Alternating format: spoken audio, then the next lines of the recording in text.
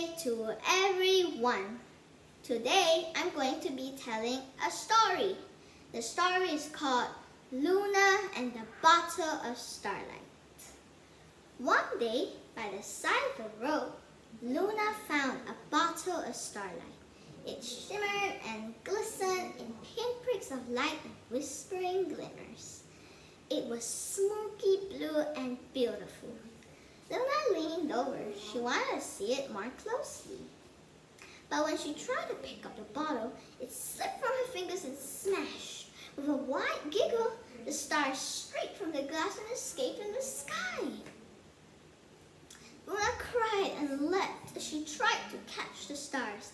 The laugh from her from this place was so high in the air. From above, Luna's dancing made her look like an angry little ant.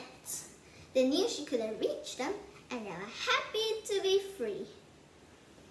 For the stars had been so long in the bottle that the air around them felt cool and wide.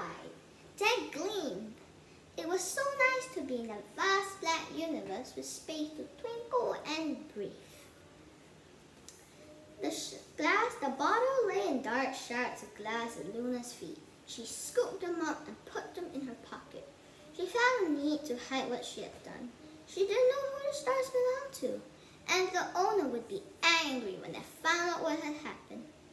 Perhaps if she could catch them, she could put them in her pockets. Her glance fell upon a long vine hanging quietly on a nearby tree. Being a thrifty elf, she found it no trouble to fashion a lasso and throw it high in the air. But the lasso was lazy and limp. It plummeted to the ground in a matter of moments. Next, her eyes wandered to a giant tree. Perhaps if she leapt and caught them with her fingers, she thought. The climbing high in the limbs of the tree made her realize that she was no more airy than the vine had been. Lacking wings, she tucked into the earth like a heavy sack. The stars twittered and the birds sniggered mirthfully. The ladybugs rumbled sly little laughs. It felt like no one would help Luna return the stars, and all were having a good joke at her expense. Luna sat on a stump and began to cry. At just that moment, a rabbit poked his head out of the bushes and sniffed the air. It had heard Luna sobbing and wanted to know what had happened. "Why are you crying?" the rabbit asked the elf.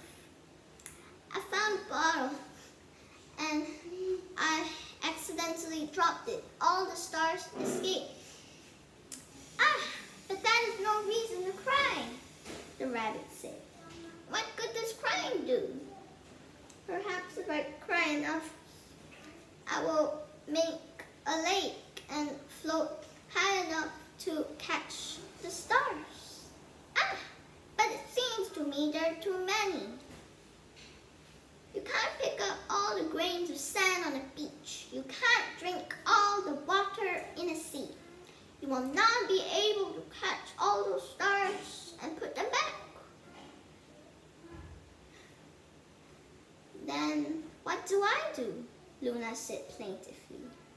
Then a sudden passion overtook her. "Ah!" she stamped her foot. "I wish I could take time back. I wish I had never touched that bottle." "Oh, but you can't," the rabbit said. "Once it is, it just is. You can't change it. Like wind and the sunrise, like love and lost. It just is. You've got to find another way." Luna put her hands into her pocket. She could feel the shards of glass pressing into her fingers. "Well, what do I do with this bottle now? It's all broken. It won't work anymore." But the clever rabbit just twitched his nose, nodded goodbye, and disappeared into the bushes. Luna was alone. She sat down on the mossy grass and took out the shards of glass. She began to play with them. She found out she could make a skyscraper, a window, and a puddle. But when she fashioned them in the shape of a mirror, something magical happened. All from the bushes all around, an army of snakes slid in. The slime was a magical kind. Their slime glued the pieces together. The bottle was now a bottle, but it was also a mirror. The mirror let her touch stars. The stars giggled and spun. The heavens revolved. Something had been broken, but something beautiful had happened. The moral of the story is, instead of living in guilt, we should learn from our past and look forward into the future. The end. I hope you enjoyed my story.